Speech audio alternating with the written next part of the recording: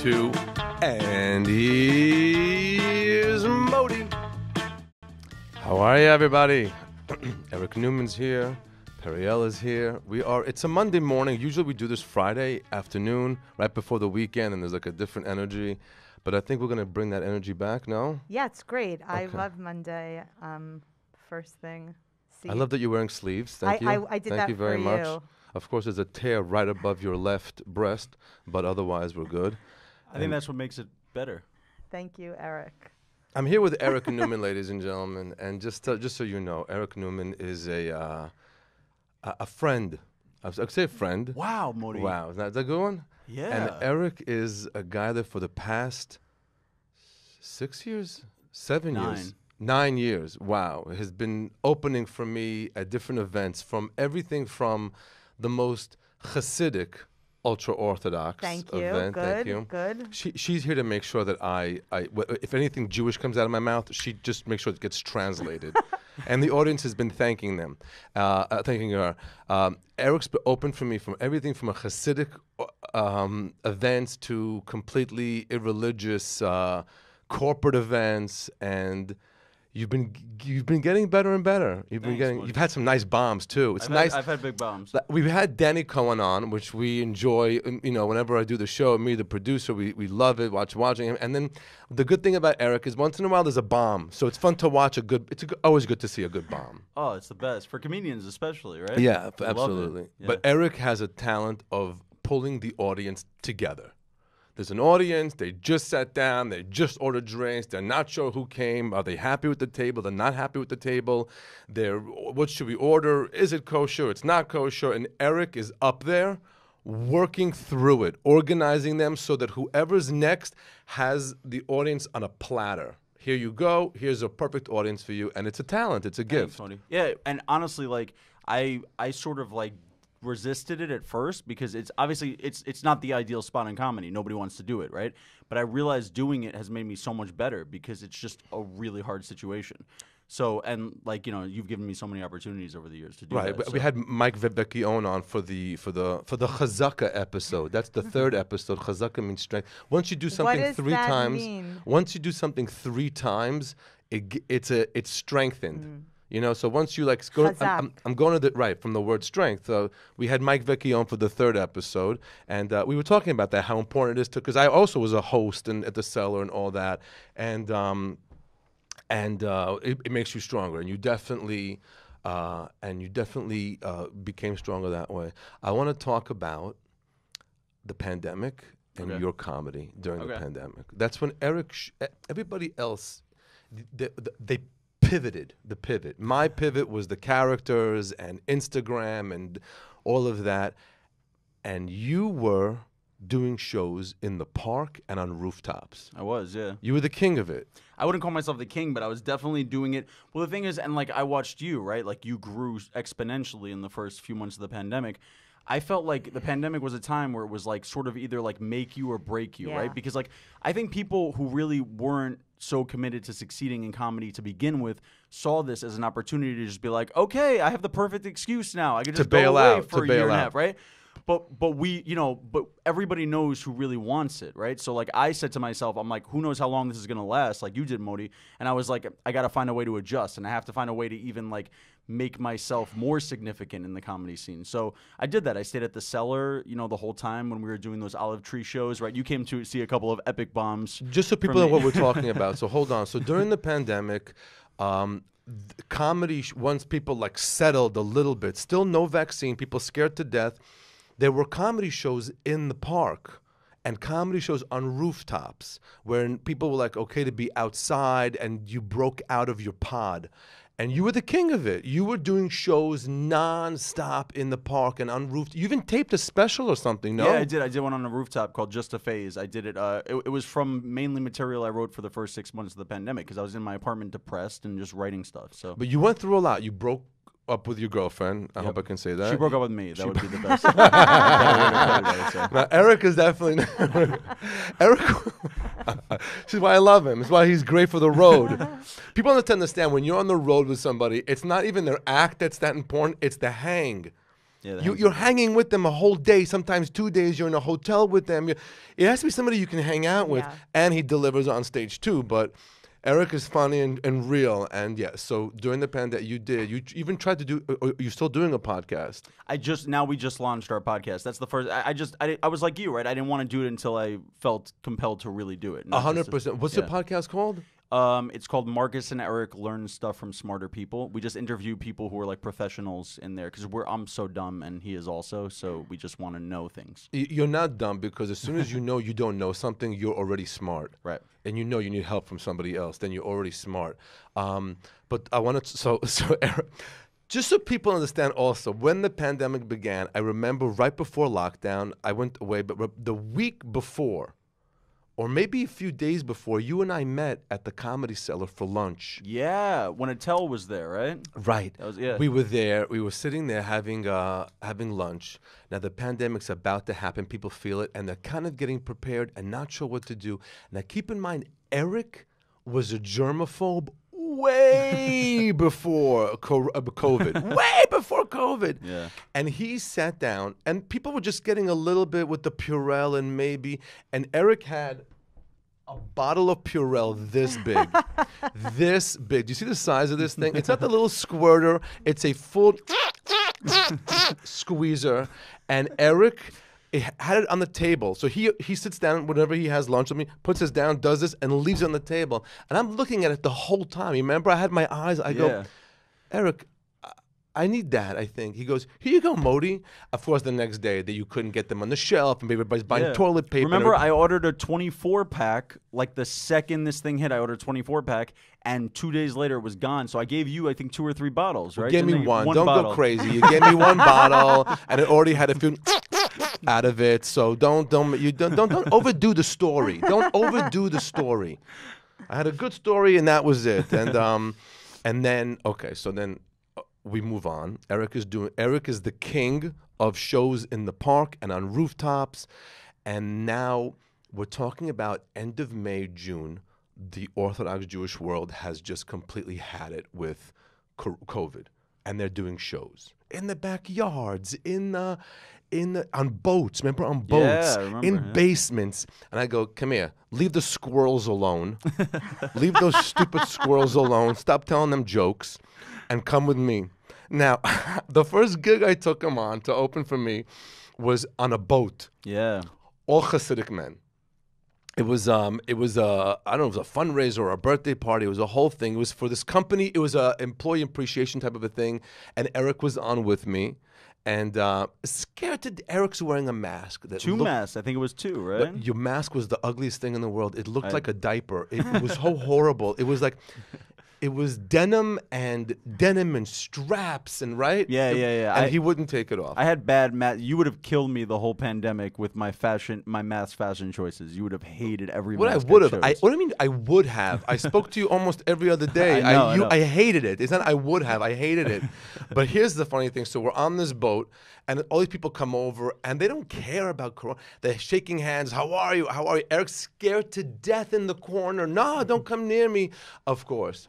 When the 4 hot girls that are on the ship come over with the dresses, with the this, Eric is right. Hey, how are you? How are you? How are you? Good. No, yeah. Me and Modi work a lot together. Let me take this thing off my face. Let me take this thing off my face real quick. Mask is right out. He's making out with them in the bathroom. I'm kidding. He wasn't. He tried to.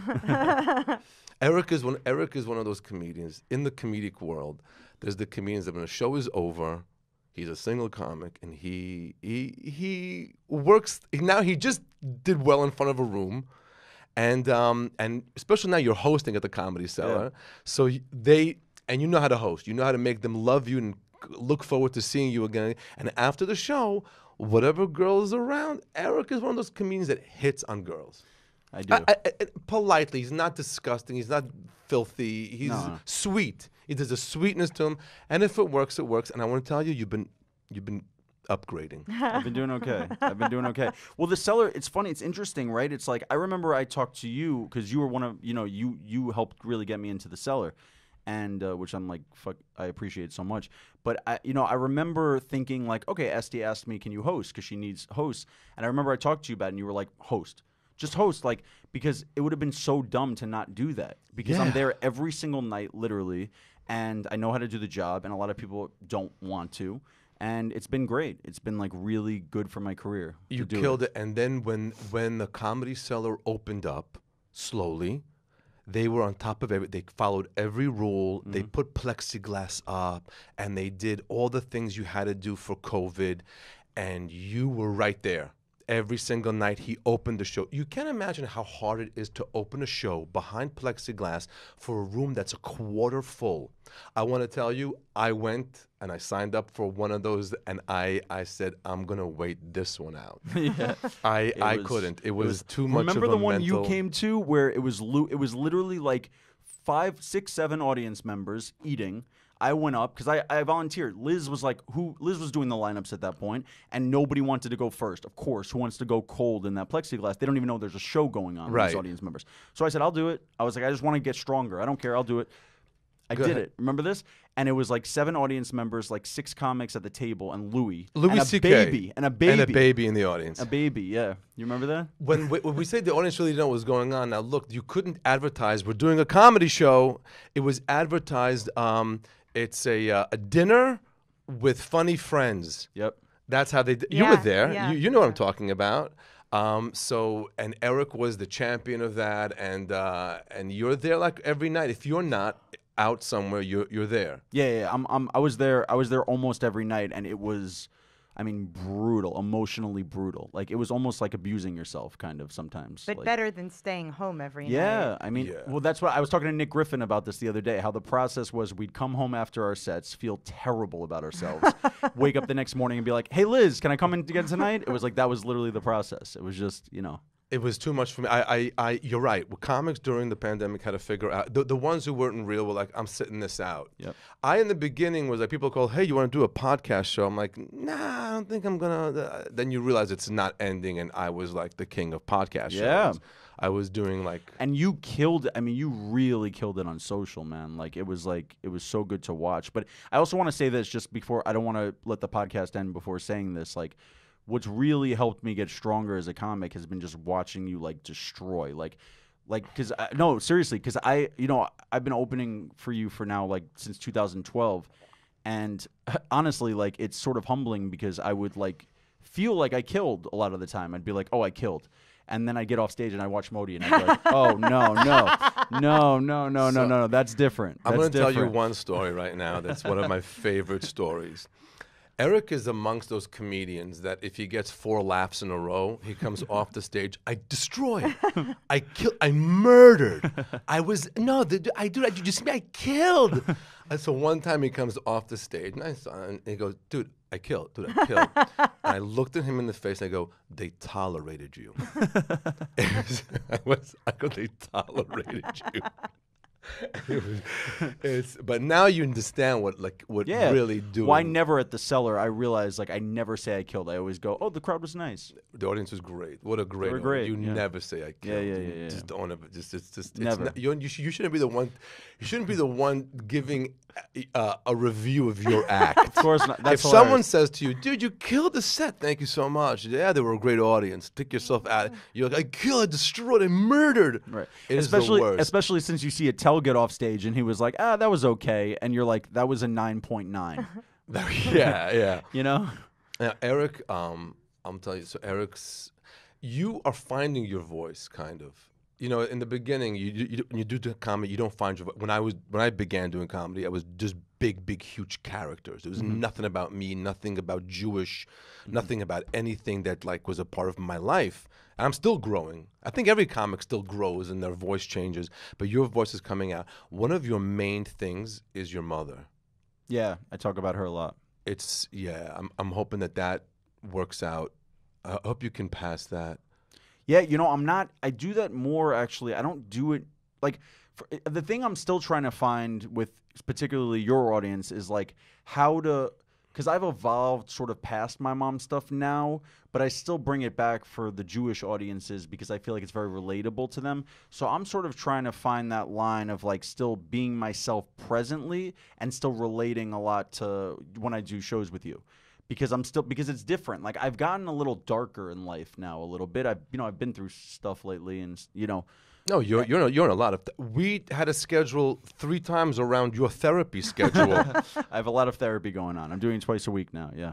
No, you've definitely grown as a person. Wait, can I ask a question? Why do you hope he gets past the mother stuff? I don't know. It's not a joke. It's a real thing. Yeah, it is. Case in point, one time we were back in, it was the summer of God knows what year.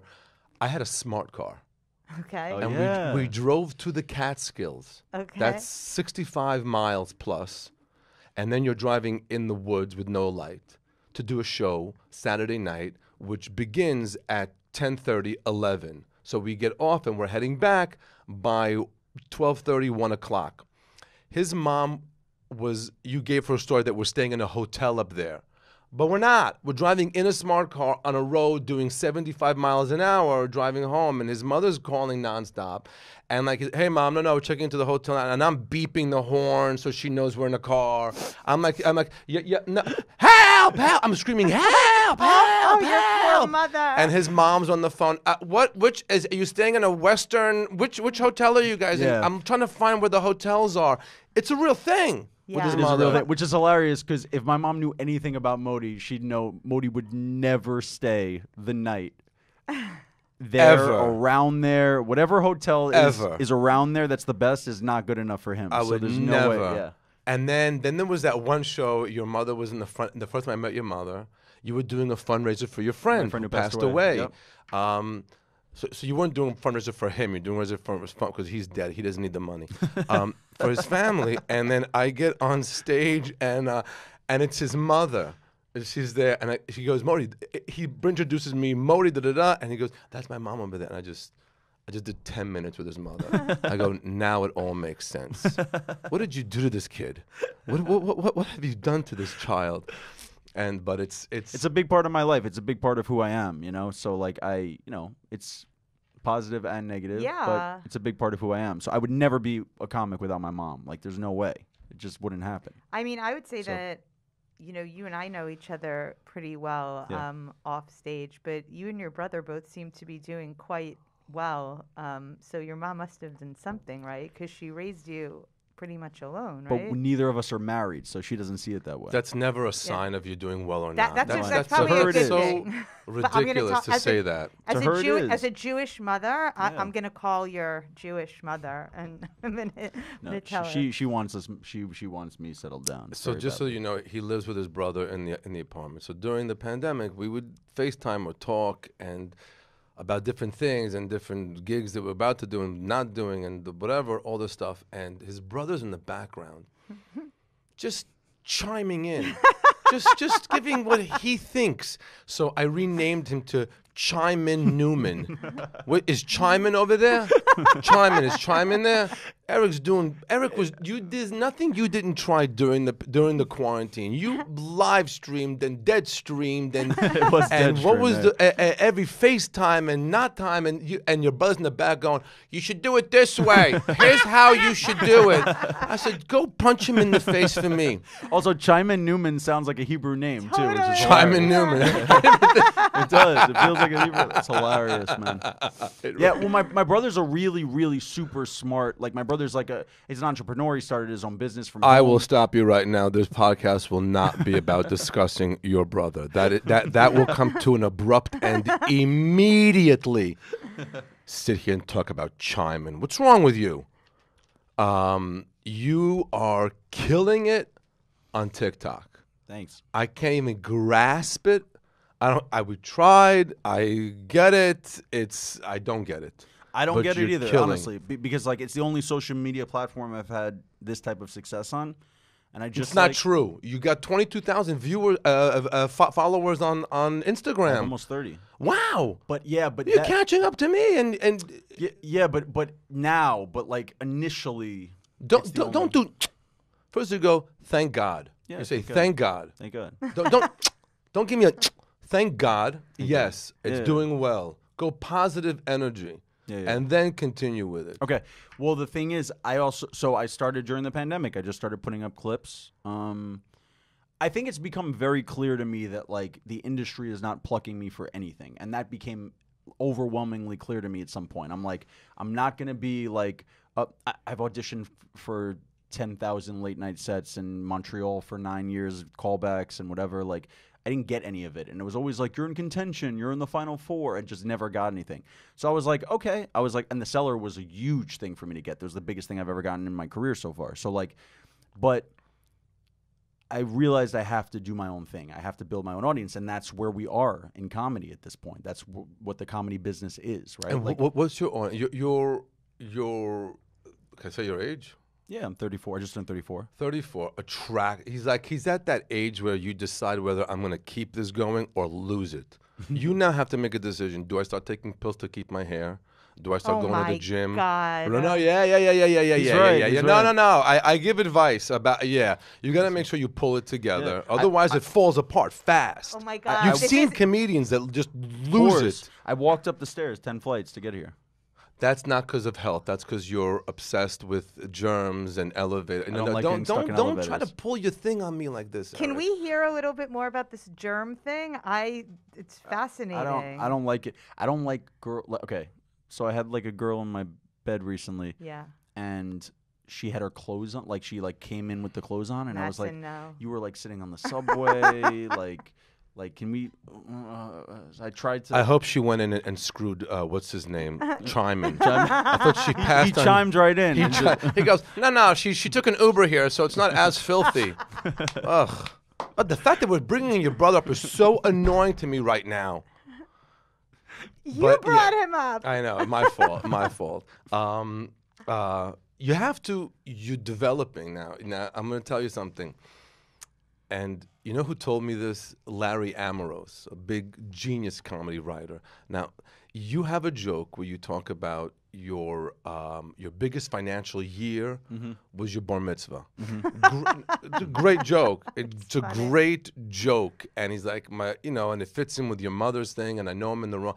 You need to reword the joke. Yeah, because you tell me because it makes me look like I don't have money now, right? It makes you look like you don't have money, you don't.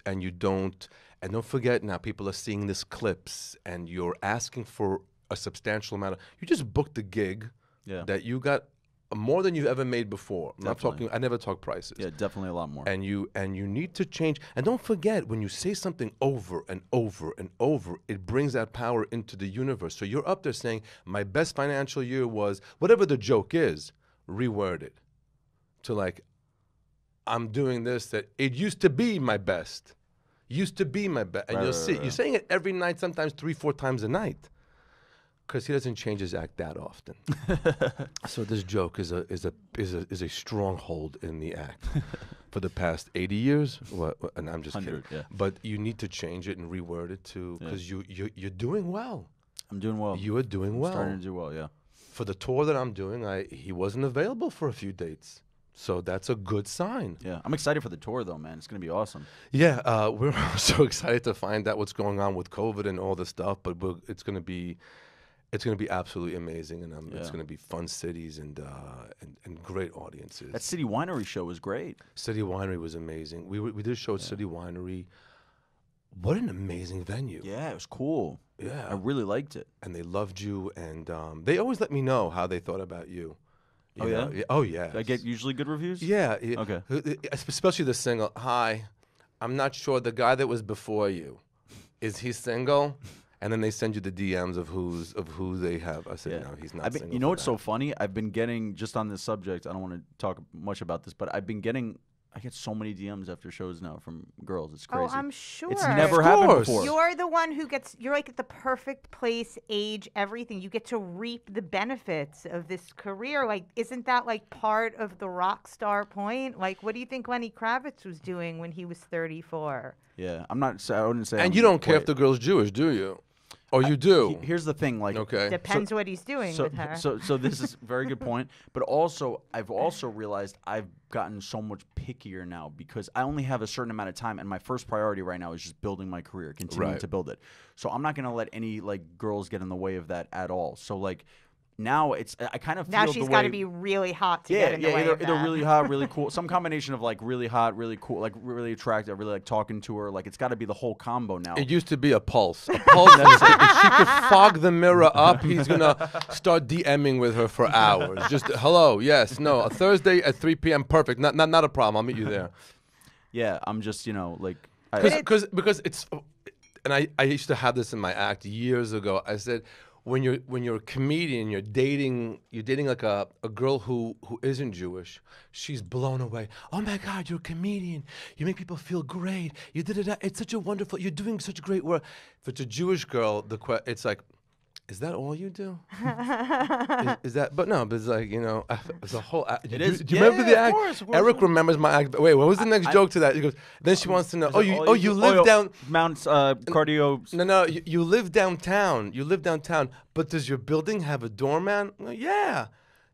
Steve, my roommate's a doorman on 5th Avenue. Yeah. That was the joke. That's right. Yeah. And then I'm also chief cardio. Right. Is that all you do? No, I'm chief cardiothoracic surgeon over at Mount Sinai. Of course, that's all I do. But a girl who's not Jewish is like, oh my God, that's so amazing. He's a comedian. He's a comedian. Yeah. The Jewish girl's like, he's a comedian, but he has money. His parents have money. It's like they want, Yeah. Yeah, exactly. And I think, but that's the thing. I think you have to realize you just have to do it for, like, I've realized I'm really doing it for me. Like, I'm not doing it for girls. Like, that's a good nice thing to it's a realize nice benefit. like 10 years in. I know, it's a nice benefit. It's a nice benefit, but it's really just for me. So I think one thing I taught you is that comedy is not a joke. No, it's not. It's very not serious. a joke. It's super serious. Well, here's the thing, and this is like what Modi's helped me in so many ways, because Modi's, I think, one of the few comics, and who really understand the business side of it. And like, you have to be foolish to believe that this is only an art. This is not exclusively an art. This is an art, and it's a business. And the people who I think go the furthest ultimately are the ones who understand that it's both, that it's a combination. So and the thing is, I think I came from a place where I was kind of a little insecure being like a better looking, more well put together person. Because in comedy, it's like they make you feel bad about that. They're like, oh, you're supposed to be, you look like you're a winner. Like, we don't like that here. We like the underdogs. We like the losers. Like, we want to root for the underdog, whatever. And so I don't mean to say losers. I mean like underdog, whatever. So I think that gave me a complex. It made me feel like insecure. So I tried to almost play down the fact that like I didn't want to talk about living in a dormant building. I like felt insecure about that for a really long time. And you told me, so I fell into that, and I was like kind of making a lot of self-deprecating, like, look at this like terrible gig I'm doing with 4 people, whatever. And Modi said, you got to stop doing that. People want to root for a winner. He goes, talk about the good things you're doing. Don't like put out there that you're doing this terrible gig or that you bombed or whatever. He's like, it's not good to put. No, it was during the pandemic. He was like talking about how horrible I said, thank God, just push him.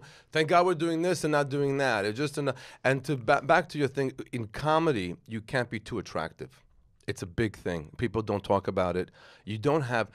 Think about the biggest comedians in the world. There's nobody who's hot, who's doing a model shoot, and in LA. In LA, when you do the comedy clubs, all of a sudden you see some stunning guy or some stunning girl come up. And you're like, what the hell is she doing here? My modeling agency said if I have a sense of humor, I'll get better booking. Because people want comedic timing. I go, you don't have comedic timing. You have cheekbones and thick hair and lips and eyes. And there's a camera can never take a bad picture of you. You don't have comedic. And plus, I'll tell you one of the funniest things that I really realized that it was honed in. Mm-hmm. At the Comedy Cellar, Jeff Ross used to come in with John Mayer. John Mayer. Sure. John Mayer, stunning. He's stunning. He's 7 foot tall. Face. He could never wash or he's stunning. He's a big, and he's the biggest song guy and so talented. And he's hanging out with Jeff, and Jeff Ross looks like Jeff Ross. Bald and chubby and self-deprecating humor, but also then he does a little self-deprecating humor and then takes it out on the audience and says, you this, you that. And John Mayer was doing that.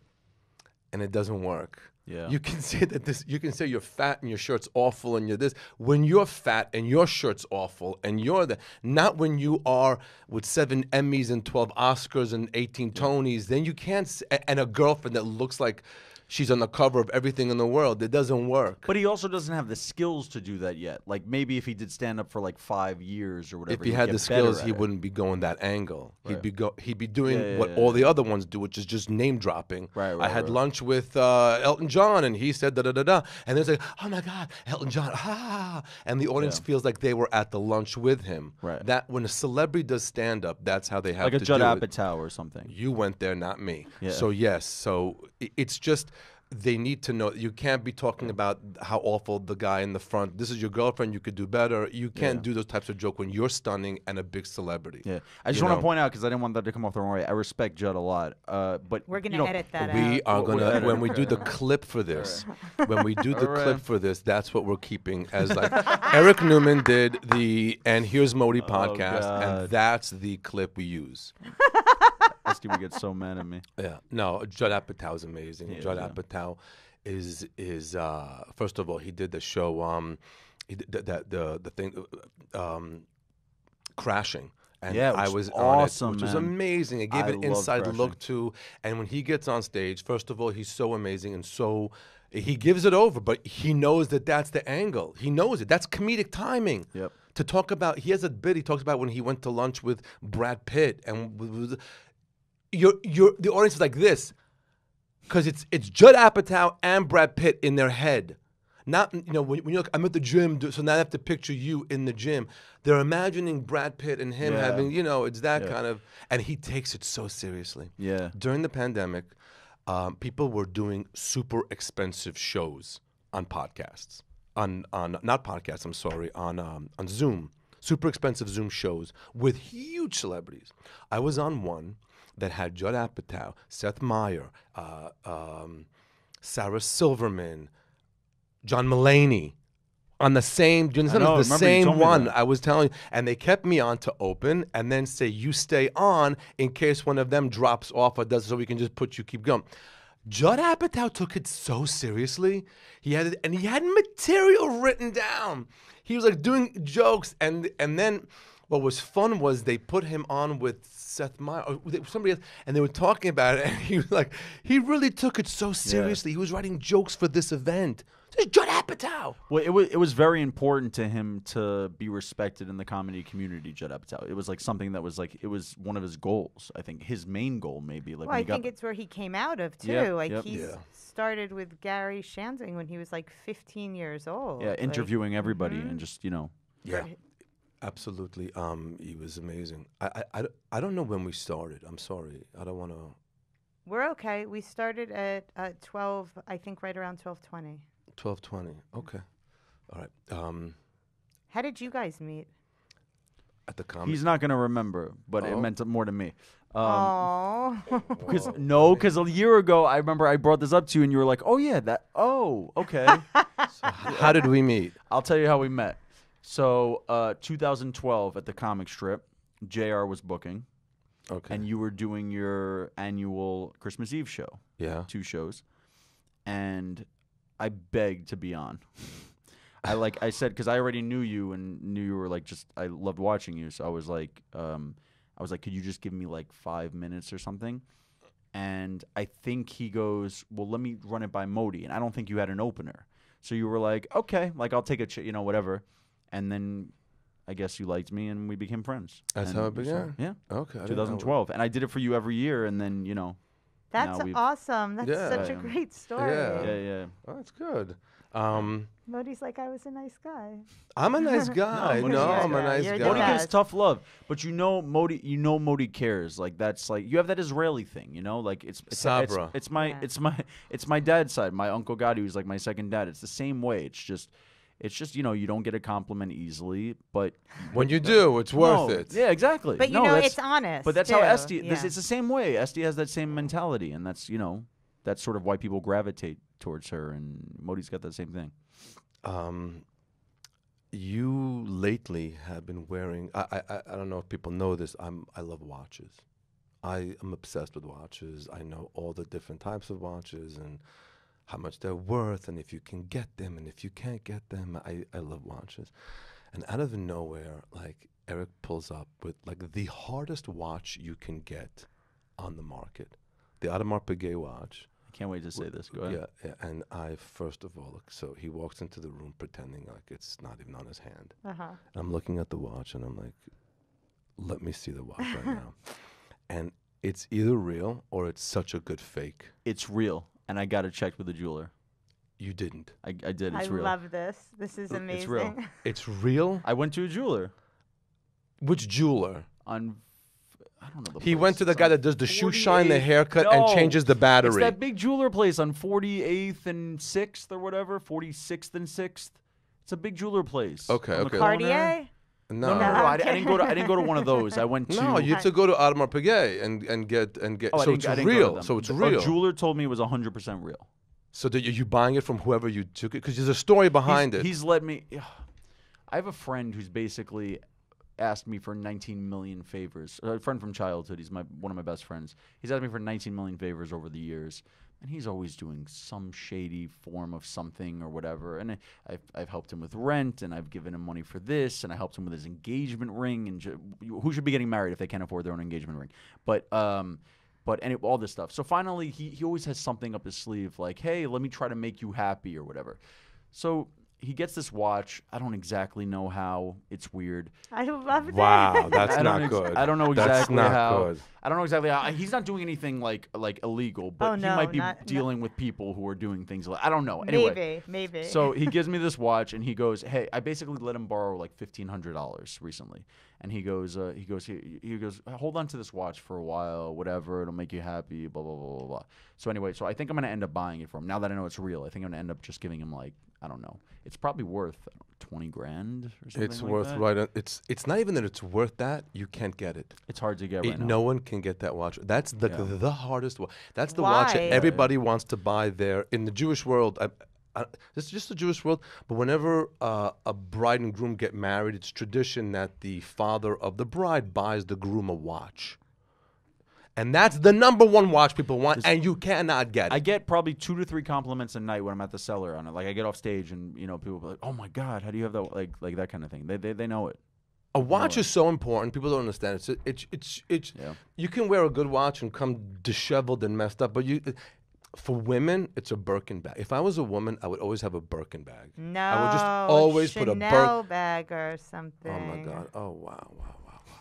Yeah, you can't schlepp around a Birkin on like it's hard to carry. It's like not convenient. Wow! Let's turn the focus over here for a minute. Wow. First of all, you should know this is the first time she came in with sleeves. I didn't realize I was coming to like a modern Orthodox tempo every time I'm coming. Those to of you record who the are watching podcast. this, those of you who get this reference, please enjoy it. She looks like she's taping Sha Na Na.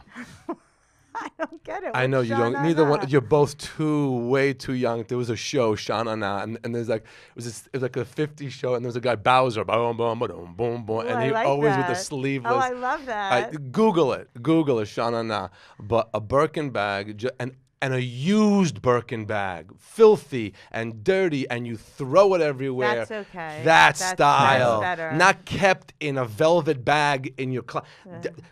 Bang it down. That's good. One time I was in the south of France, because that's how I roll. And we got to this event, to this place where it was a restaurant on the beach. And the most beautiful, it's called, what is it?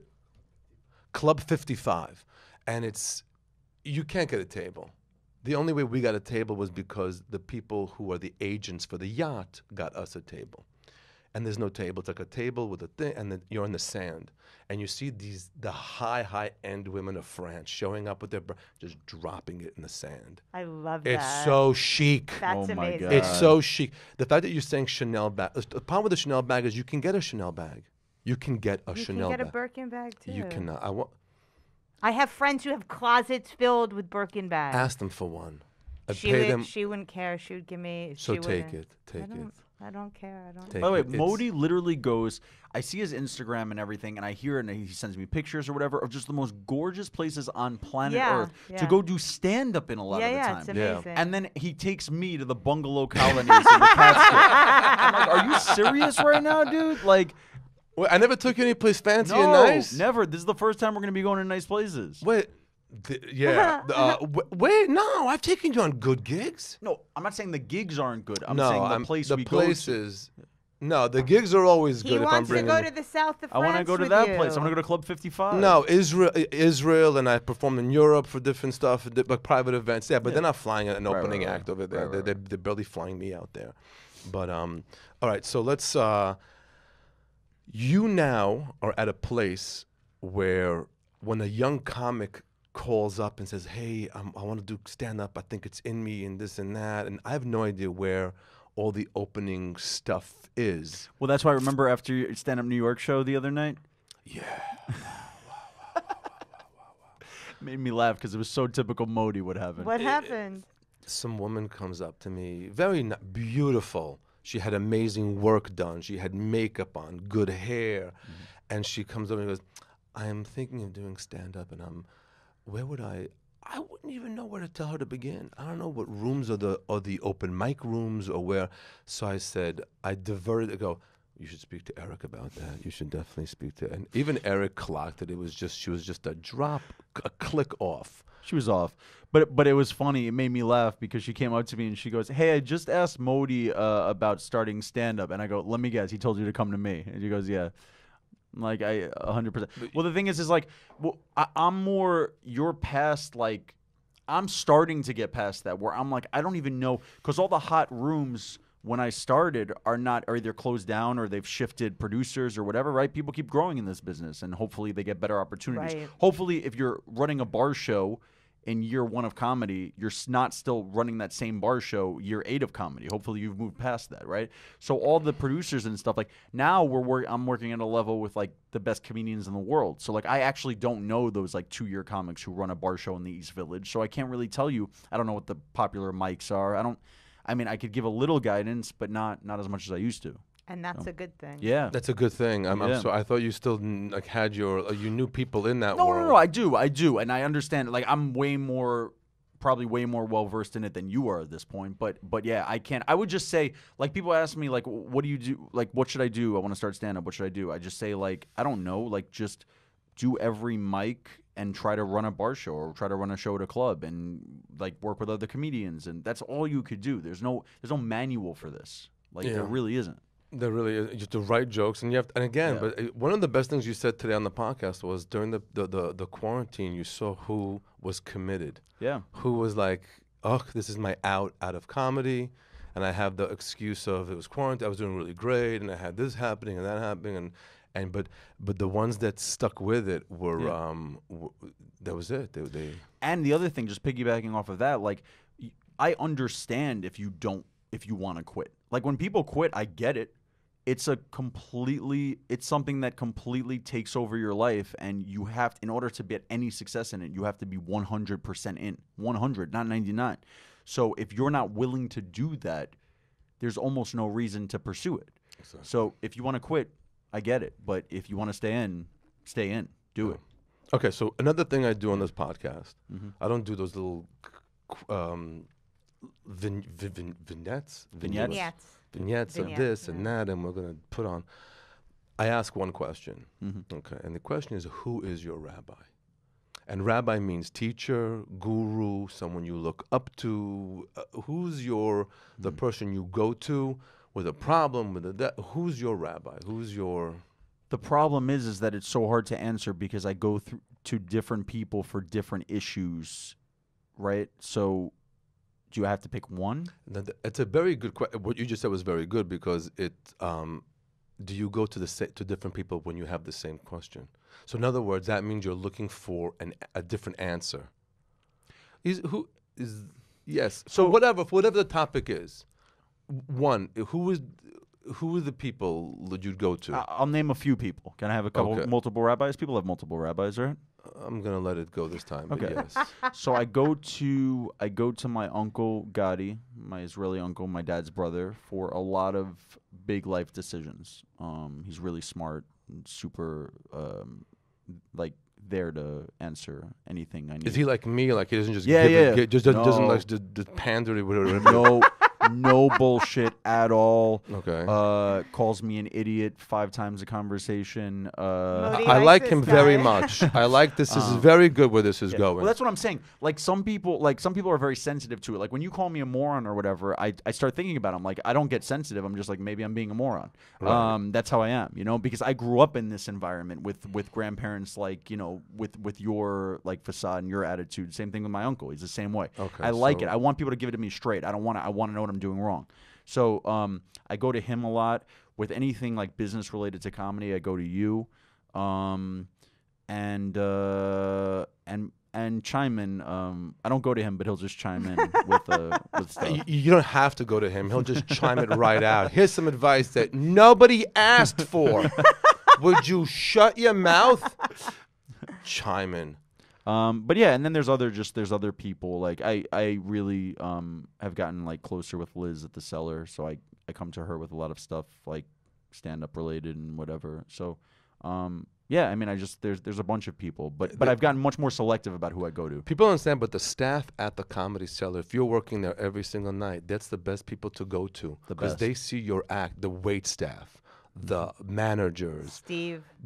Even Steve. Steve Even knows everything. Steve, outdoor Steve, they see your act every single day, and they know what you're. Manny and Esty gave me I used to do what you do, and here's you're not in an arena, you're not in an arena, you're not at a boxing match, and here's Modi, and don't ever if I ever hear you say the great Modi.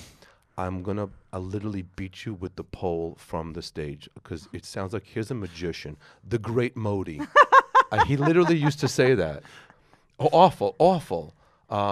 But that's definitely great for advice. Okay, so that's a good. I'll take that also.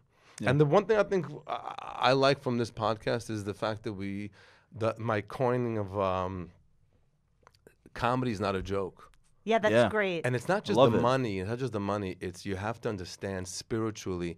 There's somebody in that audience. The reason you're on that stage is not because you got passed and there's somebody in that audience that just went through hell, that just went through losing a family member, just found out they have cancer, God forbid. For whatever amount of time you're in front of them, you're taking them out of it. It's not a joke. Yeah. It's a real thing that you have to do. And, and you are also a starting out comedian. You keep that in the back of your head. No, that's incredible. Yeah. That's a really beautiful and profound sentiment. Really. I remember serious. Alex Edelman one time opened for me for a Christmas show, and he bombed. And it was in a synagogue. It was a hot bomb. It was a hot bomb. And he's genius. He's a genius writer, He's amazing. Yeah, it's really good. And I'm blown away when I watch his show, but he bombed. But he saw me doing my meditation and my writing before the show, and he was like, huh, that's a thing. Okay. Okay. Pitch whatever it is you're doing. Sell it. Let's go. Your TikToks, your Instagram. Okay. Go ahead. Look at the camera and do it. Okay. I'm growing my social media fan base. I've got a lot of touring coming up. I really appreciate whoever's watching that's followed me and followed my career and shared my clips and everything. And we have a lot going on. I'm actually filming. This was announced. Not announced yet, but I found out this week. I'm filming a third album / special at the Comedy Cellar at McDougal Street in October, which I'm really excited about. Where can they find you on social media? At I'm Eric Neumann. At I am EricNeumann. That's on Instagram, and then just add both of them on TikTok now. At I'm Eric Neumann. At TikTok. That's great. That's great. And I am well, how about you? What about you? You can just find me through you or Eric if you want to. I'm out there, Periel Ashenbrand. Anybody who wants to find me can find me. Okay, let's take 2 on that. Let's do it again, and now do it like you want them to follow you. I'm Periel, at the worst last name ever too, as if her first name wasn't the hardest thing to figure out and spell. It's the last name gives it to you even worse. pitch whatever you're doing. She's a producer of one of the biggest, not the biggest, but an amazing podcast. Thank you. Great filmed podcast. at the Comedy Cellar, which has nothing to do about comedy.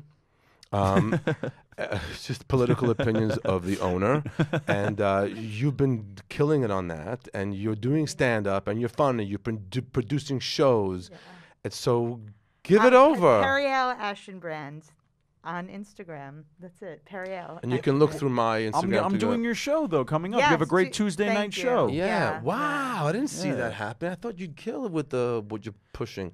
I am Modi. I am on Instagram, which is my main thing, which is MODI_live, LIVE, or ModiLive.com.